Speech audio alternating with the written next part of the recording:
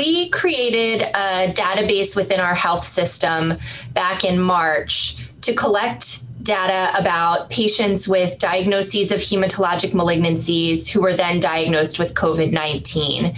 So in order to be included in the database, the patients had to have a diagnosis of a hematologic malignancy within the past 5 years, and then a subsequent diagnosis of COVID-19, which was confirmed by an RT-PCR of a nasopharyngeal swab. We had a relatively small number of patients diagnosed with COVID-19 who met these criteria. In total, there were 21 patients, and almost all of those patients were above the age of 60. In terms of their hematologic malignancies, it sort of ran the gamut from multiple myeloma, multiple types of lymphoma, and acute leukemia. Multiple myeloma was the diagnosis that was most represented in the cohort, but these were very small numbers of patients.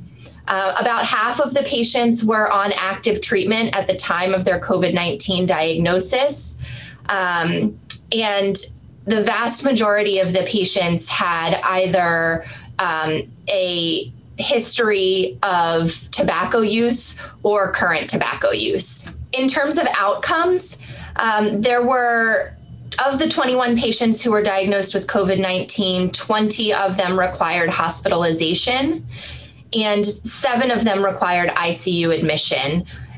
Of those 7 who required ICU admission, 6 of them required intubation, so had very serious COVID-19 disease.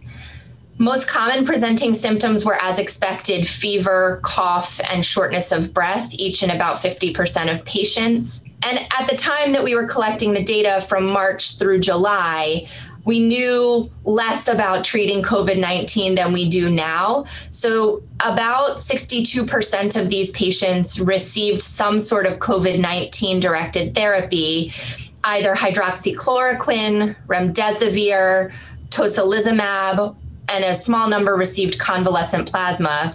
Keep in mind, again, that this was from March to July, and how we were treating patients at that time is not how we're treating them at this point in time. And then in terms of overall survival, 18 of 21 patients who were diagnosed with COVID-19 are alive at this time. Of the 3 patients who died, all of them were above the age of 70. And they had a variety of diagnoses. One had nodular sclerosis Hodgkin's lymphoma that was in complete remission.